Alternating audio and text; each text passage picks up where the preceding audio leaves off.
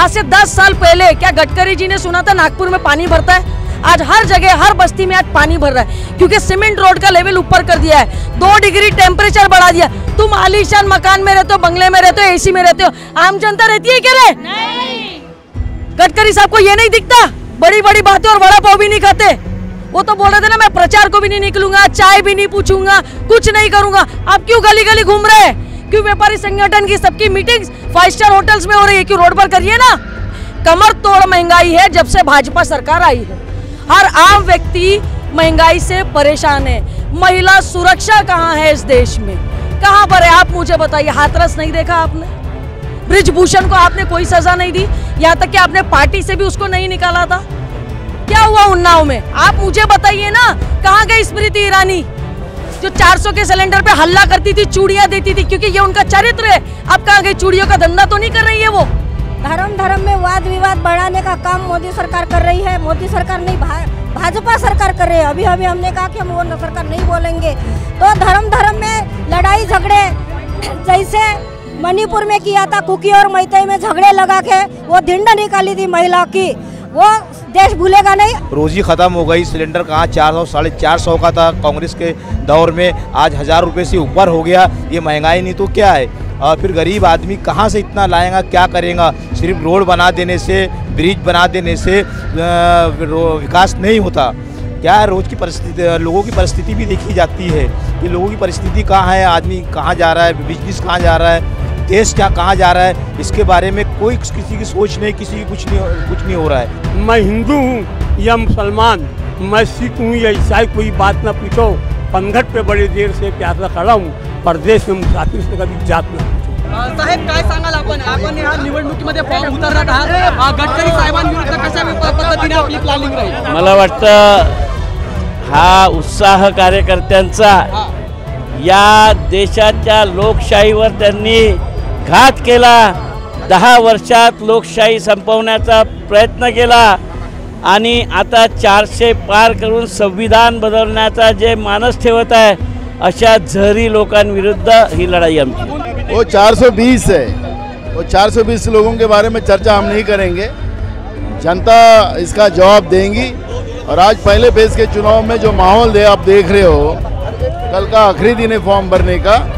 5 जगह पहले फेज के चुनाव कांग्रेस और इंडिया गठबंधन कितनी ताकत से लड़ेगा सर? पूरे ताकत के साथ लड़ रही है। सर काय सांगाल आपण 2024च्या निवडणुकीबद्दल?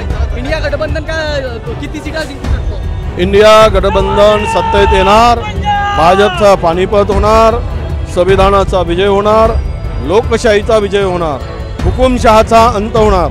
ही निवडणूक 24ची लोकांनी ठरवलेली आहे आणि तोच निकाल या देशामध्ये येणार आहे। साथियों, लोकतंत्र का सबसे बड़ा त्योहार जो है उसका सेलिब्रेशन चालू हो चुका है। सबसे बड़ा त्योहार का मतलब है कि चुनाव नजदीक आ गए हैं और नॉमिनेशन का जो फॉर्म भरना है वो आज से शुरू हो गया है। नागपुर में इस बार विकास ठाकरे अपना फॉर्म भरने जा रहे हैं और कांग्रेस के पूरे कार्यकर्ता, युवा साथी, तमाम लोग यहाँ पर हैं। इनसे बातचीत करेंगे और जानेंगे सर किसका माहौल लग रहा है, कौन जीतेगा इस बार? हमारा कांग्रेस का ही माहौल लग रहा है। हम तो कांग्रेस वाले कांग्रेस के माहौल कहेंगे। इंडिया गठबंधन की हवा है इस बार। इंडिया गठबंधन मोदी जी का 200 के पार नहीं जाएगा, 200 के पार नहीं जाएगा मोदी। क्या लगता है भाई साहब?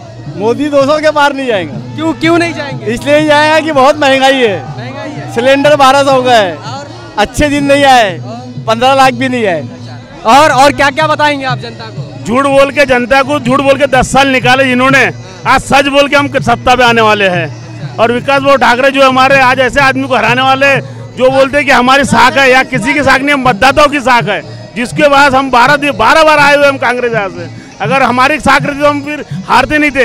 इसलिए जनता की साख है, जनता के भरोसे हम जीत के आएंगे। लेकिन 10 साल तक इन्होंने ईडी सीबीआई का इस्तेमाल करके महाराष्ट्र की, भारत की कई पार्टियों को, बड़े बड़े नेताओं को जो भ्रष्टाचारी थे अपने साथ लिया।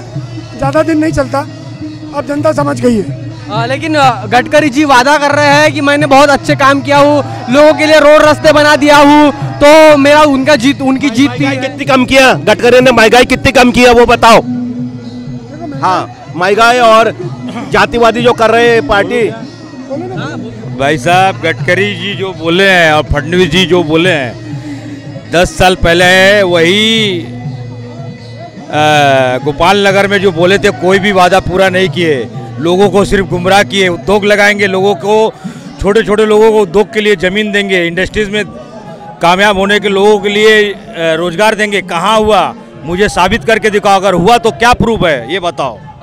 एक जैसा मोदी जी वादा करते हैं कि उन्होंने राम मंदिर बना दिया, धारा 370 हटा दिया और तमाम तरीके के काम किए, तो ये जो काम है इसके भरोसे तो मोदी जी 400 बोल रहे हैं, क्या लगता है? नहीं, ये राष्ट्रीय मुद्दे मत बनाओ इसको।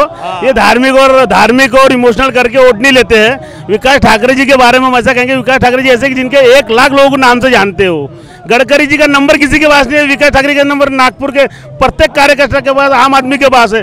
गडकरी साहब से मिलना है तो 4 लाइन पार करके जाना पड़ता है, और हमारे विकास ठाकरे जी को मिलना है तो आम आदमी भी फोन करता है तो विकास ठाकरे जी उठाते हैं। गडकरी जी में और विकास ठाकरे जी में ये कंपेयर करो आप। गडकरी जी जनता का नहीं है, गडकरी जी पार्टी का है, आरएसएस का है और पूंजीपतियों का नेता है वो। हम लोग पूंजीपति की नहीं है। आता मुद्द्याची लढाई होणार आहे।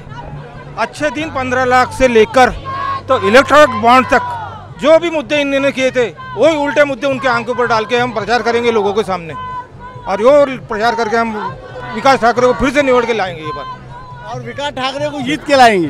भारत का संविधान भारत का सर्वोच्च विधान है, हमारे प्रजातंत्र की शान है। मैं भारत का सजग और सच्चा नागरिक होने के नाते शपथ लेता हूँ कि आखिरी सांस तक मैं संविधान के नियमों का पालन करूंगा और उसे बदलने या रद्द करने का कोई भी षड्यंत्र सफल नहीं होने दूंगा। और यह मेरी सबसे महत्वपूर्ण जिम्मेदारी है। भारत माता की, भारत माता की, भारत माता की। हमारे साथ में कांग्रेस के प्रदेश अध्यक्ष नाना भाऊ है। नाना भाऊ, कैसे देखते हैं इस चुनाव को, क्या बताइए जनता को? आप देख रहे हो कार्यकर्ता में कितना उत्साह है, और विदर्भ में जो 5 जगह पहले फेज में चुनाव हो रहे हैं, 5 फेज के चुनाव कांग्रेस महाविकास आघाड़ी जीतेगी। तो जिस तरीके से भाजपा दावा कर रही 400 पार का, वो 420 है। वो 420 लोगों के बारे में चर्चा हम नहीं करेंगे, जनता इसका जवाब देंगी। और आज पहले फेज के चुनाव में जो माहौल है आप देख रहे हो, कल का आखिरी दिन है फॉर्म भरने का। 5 जगह पहले फेज के चुनाव कांग्रेस और इंडिया गठबंधन कितनी ताकत से लड़ेगा सर? पूरे ताकत के साथ लड़ रही है, और आप देख रहे हो लोगों में एक अलग माहौल है। हमारे साथ में विकास भाऊ ठाकरे है जो नागपूर से नॉमिनेशन कर रहे हैं। साहेब, काय सांगाल आपण ह्या निवडणुकीमध्ये फॉर्म उतरणार आहात, गडकरी साहेबांविरुद्ध कशा पद्धतीने आपली प्लॅनिंग राहील? मला वाटतं हा उत्साह कार्यकर्त्यांचा या देशाच्या लोकशाहीवर त्यांनी घात केला। 10 वर्षात लोकशाही संपवण्याचा प्रयत्न केला आणि आता 400 पार करून संविधान बदलण्याचा जे मानस ठेवत आहे अशा जहरी लोकांविरुद्ध ही लड़ाई आमची। साथियों, हमारे साथ में विकास चतुर्वेदी जी है। सर, क्या बताना चाहेंगे आने वाले चुनाव को लेकर के? चुनाव में अच्छा वातावरण है, कांग्रेस की सीट हम लोग सब मेहनत करेंगे, जनता का आशीर्वाद मिल रहा है, तो सीट हमारी विजय होगी ऐसा विश्वास है। इंडिया गठबंधन कितनी सीटें जीत सकता है सर? इसका आंकड़ा कोई बताते नहीं, पर अच्छी पोजीशन। सर, काय सांगाल आपण 2024च्या निवडणुकीबद्दल? इंडिया गठबंधन का किती सीटा जिंकू शकतो? इंडिया गठबंधन सत्तेत येणार, भाजपचा पानिपत होणार, संविधानाचा विजय होणार, लोकशाहीचा विजय होणार, हुकुमशहाचा अंत होणार, ही निवडणूक 24ची लोकांनी ठरवलेली आहे आणि तोच निकाल या देशामध्ये येणार आहे। अभी लोकसभा की जो शुरुआत है वो शुरू होने जा रही है। नॉमिनेशन फॉर्म यहाँ से विकास ठाकरे जी भर रहे हैं। हाँ। क्या लगता है आपको ये जो लड़ाई है ठाकरे विरुद्ध गडकरी, ये क्या विकास ठाकरे जी इसको जीत पाएंगे? हम 100% जीत पाएंगे। विकास भाऊ जमीनी स्तर के लोगों के साथ जुड़े हुए हैं, हर एक व्यक्ति उनको पहचानता है, और ये हुकुमशाही और लोकशाही विरोधी लड़ाई है। ये सरकार जो है हुकुमशाह सरकार है, तानाशाह सरकार है, इसके विरोध में हम रास्ते पर उतरे हैं। जनता के जो प्रश्न होते हैं, जो विकास भाऊ को अच्छे तरह से मालूम है, जो व्यापारी लोग हैं उनको कुछ पता नहीं है, और बेरोजगारी का मुद्दा, महंगाई का मुद्दा, सब दालें बढ़ गई है, सब चीज़ें बढ़ गई है। सिलेंडर 400 रुपये का था, अभी वो 1200 रुपये हो गया है। ये यहाँ बड़े बड़े नेता है, नागपुर शहर में उप मुख्यमंत्री है, इतने बड़े मतलब देश के नेता यहाँ है, पर अभी तक महंगाई वो रोक नहीं पाए, बेरोजगारी कम नहीं कर पाए। लेकिन गडकरी जी तो दावा करते हैं उन्होंने विकास किया है, अच्छा काम किया है, रोड रास्ते जनता के लिए बना दिए हैं, इन मुद्दों को वो सामने रख रहे हैं। वो बोल रहे हैं ऐसा, पर लोगों को तो रोजगार और महंगाई से तकलीफ है। रोड किया अच्छी बात है, कोई बात नहीं, पर पहले मेट्रो बनाने के पहले कुछ रोजगार लाते तो अपने लोग रोजगार के लिए मेट्रो में बैठ के जाते। पहले मेट्रो या कंपनियां लाते, कंपनी को कुछ सुविधाएं देते तो अपने लोग काम के लिए कंपनी में जाते, तब मेट्रो का फायदा था, तब रोड का फायदा था। अपने फायदे के लिए सब किया, जनता के तरफ कुछ ध्यान नहीं दिया। सारी महंगाई बढ़ गई है, अत्याचार इस देश में, इस शहर में महिलाओं के ऊपर इतने अत्याचार बढ़ गए हैं, लेकिन कोई रोक नहीं पा रहा है। इसलिए हम भाऊ को चुन के लाना है, विकास भाऊ बहुत भारी संख्या से नागपुर से चुन के लाएंगे। मैडम कैसे देखते हैं इस चुनाव को? ये चुनाव बिजनेस क्लास फ्लाइट से लेकर के एक पैदल चलने वाले व्यक्ति के बीच में है। ये चुनाव ज़मीन का चुनाव है। जनरल इलेक्शन देश के मुद्दों पे लड़ा जाता है। जिस तरीके से मनुष्य मूर्ति ये लोग देश पे लागू करना चाहते हैं, वो पहलवान बेटियां दिखाई नहीं देती। महिलाओं के लिए इंसाफ करेंगे, कहाँ से करेंगे आप इंसाफ? हाथरस की बेटी को इंसाफ नहीं मिला, उन्नाव की बेटी को इंसाफ नहीं मिला, मणिपुर की वो बेटियां नजर नहीं आती, कहाँ गया? मोदी जी पूरा विश्व घूम सकते, मणिपुर नहीं जा सकते? क्यों नहीं जा सकते? मोदी जी तो वॉर रुकवा सकते हैं। वॉर रुकवा सकते हैं, वो खुद ही वॉर रूम में बैठ करके, वाली वॉर ना। इंटरनेशनल लेवल पे जो उनके वीडियोस आ रहे हैं वो तो गोदी मीडिया नहीं दिखा रही है। कैसी बात करेंगे? यहाँ सीमेंट रोड की जरूरत थी क्या नागपुर में? टेम्परेचर कितना बढ़ गया। सीमेंट रोड अधिकतर वहाँ बने जाते हैं जहाँ पे बहुत ज़्यादा, अमूमन से ज़्यादा बारिश होती है। यहाँ पर यहाँ का लोकल व्यक्ति नागपुर का हेलमेट पहनता है, सर बचाने के लिए नहीं, चालन बचाने के लिए पहनता है। पहले डामर रोड पे अगर 70 की स्पीड में अगर एक्सीडेंट होता था तो 1 से 1.5 घंटे का चांस मिलता था मैं सर्वाइव करने का हॉस्पिटल पहुंचने तक। अभी डेथ ऑफ रेशियो इतना बढ़ गया, सिर्फ 20 से 25 मिनट में इंसान खत्म हो जा रहा है, क्योंकि सरफेस इतना हार्ड हो गया। आज से 10 साल पहले क्या गडकरी जी ने सुना था नागपुर में पानी भरता है? आज हर जगह, हर बस्ती में आज पानी भर रहा है, क्योंकि सीमेंट रोड का लेवल ऊपर कर दिया है, 2 डिग्री टेम्परेचर बढ़ा दिया। तुम आलीशान मकान में रहते हो, बंगले में रहते हो, एसी में रहते हो, आम जनता रहती है क्या रे? नहीं। गडकरी साहब को ये नहीं दिखता? बड़ी बड़ी बातें और वड़ा पाव भी नहीं खाते। वो तो बोल रहे थे ना, मैं प्रचार को भी नहीं निकलूंगा, चाय भी नहीं पूछूंगा, कुछ नहीं करूंगा। आप क्यों गली गली घूम रहे हैं? क्यों व्यापारी संगठन की सबकी मीटिंग्स 5 स्टार होटल्स में हो रही है? क्यों रोड पर करिए ना। विकास बाबू चुन करके आ रहे हैं, याद रखिए, क्योंकि विकास बाबू एक सामान्य कार्यकर्ता को जानता है, उसका दुख दर्द समझता है। ये तो नागपुर की बात हो गई विकास भाव की। ओवरऑल पूरी इंडिया के अगर हम सर्वे करते हैं और इंडिया गठबंधन को जैसा देखते हैं, तो क्या लगता है आने वाले समय में इंडिया गठबंधन की स्थिति बीजेपी से अच्छी होगी, या फिर बीजेपी जो 400 का नारा लगा रही है, वो जो 400 का नारा है वो कहीं ना कहीं उनका पूरा हो सकता है?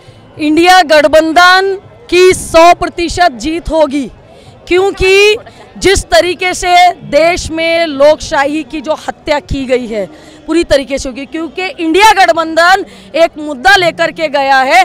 कमर तोड़ महंगाई है जब से भाजपा सरकार आई है।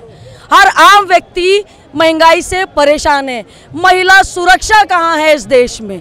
कहाँ पर है? आप मुझे बताइए। हाथरस नहीं देखा आपने?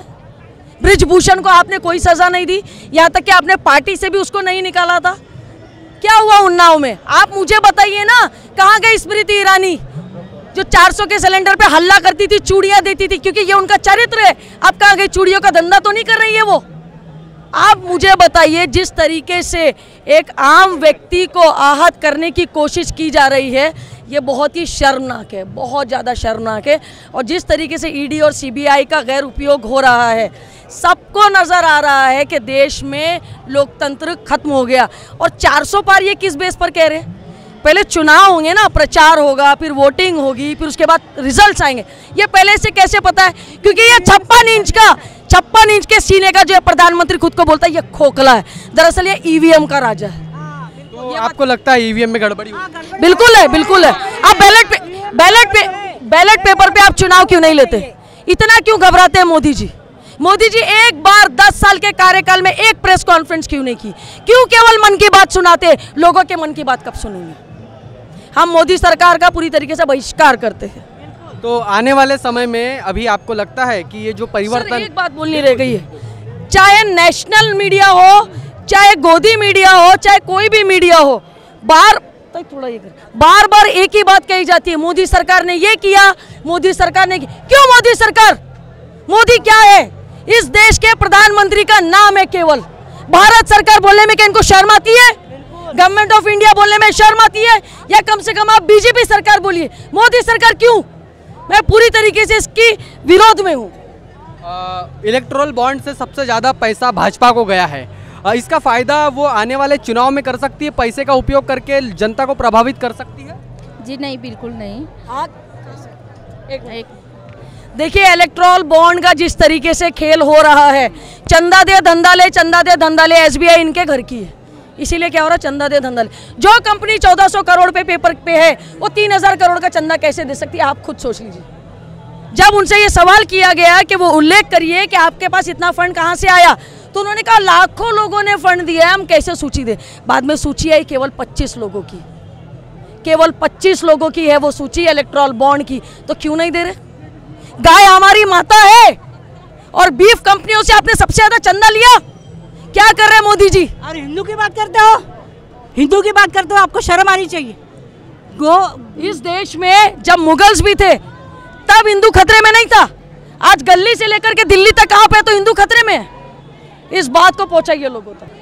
धर्म में वाद विवाद बढ़ाने का काम मोदी सरकार कर रही है। मोदी सरकार नहीं, भाजपा सरकार कर रही है। अभी अभी हमने कहा कि हम वो सरकार नहीं बोलेंगे। तो धर्म में लड़ाई झगड़े, जैसे मणिपुर में किया था, कुकी और मैतेई में झगड़े लगा के वो धिंड निकाली थी महिला की, वो देश भूलेगा नहीं। और यहाँ नागपुर शहर में भी ओबीसी और मराठा, मतलब ये महाराष्ट्र में भी ओबीसी और मराठा में झगड़ा लगा दिया। जब चुनाव आता है तब भी क्यों ये मुद्दे उठते हैं? चुनाव के बाद ये मुद्दे उठते नहीं। तो ये सब जाति में धर्म में झगड़ा लगाने का काम ये सरकार कर रही है। ये सरकार पूरी संविधान विरोधी है। लोकशाही की हत्या होते हुए हमें पूरा दिख रहा है। और अभी क्या हुआ, अभी हमारे नेता राहुल जी गांधी इन्होंने 2-3 दिन पहले प्रेस कॉन्फ्रेंस लेके बताया कि इलेक्शन के पहले हमारे सारे अकाउंट्स फ्रीज कर दिए गए हैं। खाली 10,000 रुपये का देखा जाए तो 10,000 रुपये का ही जुर्माना था। 10,000 रुपये के लिए 200 करोड़ के ऊपर के हमारे जो कोई था इलेक्शन का फंड था, वो सब इन्होंने बंद कर दिया, अकाउंट फ्रीज कर दिए। तो ये सब चल रहा है, ये सब लोकशाही की हत्या हो रही है। इसे रोकना है। इसीलिए हमें भारत में, पूरे देश में कांग्रेस की महागठबंधन की सरकार लानी है और नागपुर शहर से भी विकास भाव को चुन के लाना है। ये हमने पूरा इरादा कर लिया है। क्या लगता है आपको, देश भर में चुनाव का माहौल चल रहा है, 2024 का चुनाव बहुत ही रंजक होने वाला है, ऐसी स्थिति में मुस्लिम समाज किधर जाने वाला है? पूरी तरीके से कांग्रेस को वोटिंग करने वाला है मुस्लिम समाज। हमारे गडकरी साहब ने सिर्फ रोड और सिमटी बनाया है। बेरोजगार लोग इतने हो गए हैं, रोजी ख़त्म हो गई। सिलेंडर कहाँ 400 450 का था कांग्रेस के दौर में, आज 1000 रुपये से ऊपर हो गया। ये महंगाई नहीं तो क्या है? और फिर गरीब आदमी कहाँ से इतना लाएगा, क्या करेगा? सिर्फ रोड बना देने से, ब्रिज बना देने से विकास नहीं होता। क्या है, रोज़ की परिस्थिति, लोगों की परिस्थिति भी देखी जाती है कि लोगों की परिस्थिति कहाँ है, आदमी कहाँ जा रहा है, बिजनेस कहाँ जा रहा है, देश कहाँ जा रहा है, इसके बारे में कोई किसी की सोच नहीं, किसी की कुछ नहीं हो रहा है। बस मैं इतना बोलना चाहता हूँ कि हमारे विकास भाऊ बहुमत से नागपुर शहर से लोग आ रहे हैं, संसद बन रहे हैं, हमारा ये कहना है। तो जो भाजपा के जो मुद्दे हैं जो रखती है कि 370 हटा दिया, उसके बाद में उन्होंने देश में राम मंदिर बना दिया, उसके बाद में उन्होंने ऐसे बहुत से काम किए हैं जो जनता के लिए उन्होंने किए हैं, तो ये सब मुद्दे उनको अभी काम नहीं आएंगे? कोई काम नहीं आने वाला है। पब्लिक भी इस तरीके से अच्छे से जान रही है कि राम मंदिर हो या 370 हो, इससे 370 से गरीब आदमी को क्या मिल रहा है? चलिए ठीक है, 370 वहाँ लगाए, लेकिन पूरे देश के अंदर में 370 का फायदा क्या? ये भी तो गरीबों को तो देखना चाहिए। एक जगह 370 लगा देने से और 370 हटा देने से वहाँ की पब्लिक खुश रहेंगी, बाकी ऑल इंडिया पब्लिक तो परेशान हो गई ना, उससे क्या है? और ये धर्म की राजनीतिक साहब को, जैसे लोग को बोलना हटाओ, आप उसमें मोहब्बत। नागपुर शहर सोने की चिड़िया है। आज आप और हम आज 25 साल 50 साल से एक साथ खाते पीते त्यौहार वार मनाते हैं। जब से ये सरकार आई आपस के अंदर में एक दूसरे को भाईचारा भेदभाव आदमी में पड़ गया। आज सफ़र करना मुश्किल हो गया। आज इधर उनके आप और हमारे बीच में दरार पैदा हो गया। क्या है इससे आज से 10 साल 15 साल पहले सब चीज़ें नहीं थी, लेकिन आज ये सरकार आने से ऐसा भेदभाव पैदा हो गया जिससे हर आदमी टेंशन में है। जनता पूरी तरीके से समझ चुकी है और इस बार विकास भाव बहुमत से जीत कर आ रहे हैं। इंडिया गठबंधन फुल बहुमत बना रही है। बिल्कुल। मुसलमान समाज का कांग्रेस के साथ या सेकुलर पार्टी से जुड़ने का मकसद यही है कि देश के अंदर जातिवाद जो फैला है, जो नफरत फैली है, जो हिंदू मुस्लिम साथ रचे थे कारोबार, आज ये बीजेपी के कारण दूरियां हो गई है, नफरत हो गई है। हमको वो पार्टी चाहिए, वो लोग चाहिए जो देश के अंदर से नफरत ख़त्म करके लोगों के अंदर भाईचारा कायम करे, ताकि आखिरी संदेश यही है कांग्रेस पार्टी का और पूरे इंडिया गठबंधन का, मैं हिंदू हूँ या मुसलमान, मैं सिख हूँ या ईसाई, कोई बात ना पूछो, पनघट पे बड़ी देर से प्यासा खड़ा हूँ, परदेश में मुसाफिर से कभी जात ना पूछो। तो ये इंडिया गठबंधन का संदेश है, ये संदेश पूरे देश में हमको पहुँचाना है। और प्रधानमंत्री जी बोलते हैं ये सब शोभा नहीं देता है कि हमारी लड़ाई 80 और 20 है। हाँ, वो 20 को अलग कर दिया, 80 को अलग। अगर ये मजमा देख लेगा ना गडकरी जी और प्रधानमंत्री जी, ये 1% मुस्लिम होगा और पूरे हिंदू समाज के लोग हैं। ये इनको चैलेंज है बीजेपी को वालों को कि हिंदू समाज, सेकुलर समाज आज कांग्रेस के साथ इंडिया गठबंधन से जुड़ा है। ये जनसंख्या बता रही है कि हम सेकुलर पार्टी के मानने वाले हैं और आगे चल के विजय कांग्रेस पार्टी के इंडिया गठबंधन की विकास भाव की जीत होगी, ताकि देश के अंदर एक अच्छा वातावरण बने। बस हम ये एक संदेश देना चाहते हैं। वो आमदार है, दो टर्म से आमदार है, तो लोगों को उनके बारे में कैसा कैसा काम करते हैं, उनके काम से यहाँ के नागपुर के लोग वाकिफ़ है। महापौर रहते हुए भी यहाँ पे विकास किया है उन्होंने। महापौर रहते हुए यहाँ पे विलासराव देशमुख के मुख्यमंत्री जब थे तब वो यहाँ महापौर थे और यहाँ चंद्रशेखर थे। यहाँ पर नागपुर का विकास उस वक्त ही सही मायने में शुरुआत हुई है। यहाँ के जो ये रास्ता आप देख रहे हैं रिजर्व बैंक से वो जो कोर्ट तक जा रहा हुआ है, उस रोड का काम उस वक्त उनके ज़माने में यहाँ पे चालू हुआ। सही मायने में देखा जाए तो विकास ठाकरे के महापौर रहते हुए यहाँ का विकास का काम चालू हुआ। ऐसा नेता, ऐसा उम्मीदवार नागपुर में मिला हुआ है। हमें उम्मीद है कि 2 लाख वोटों से कम चुन के आएगा, ऐसी हमें उम्मीद है। 400 पार का नारा भाजपा लगा रही है, मोदी जी के सारे लोग लगा रहे हैं कि ये आंकड़ा कितना सक्सेसफुल हो सकता है? 400 पार में कोई दम नहीं है। हमें तो ऐसा लगता है कि हमारी 350 के करीब सीटें आएंगी। मोदी के कितने आएंगे हमें उसको कोई लेना देना नहीं है। हमारी 350 आएंगी तो उनकी 400 कहाँ से आएंगी? जब हमारी सरकार बन रही है, हमारी 400 350 सीटें आ रही है इंडिया आघाड़ी की, तो कांग्रेस बीजेपी की 400 कहाँ से आने वाली है? 543 सीटें टोटल है। 350 जब हमारी आ रही है तो 450 कहाँ से आएगी उनकी? ये सोचने की बात है।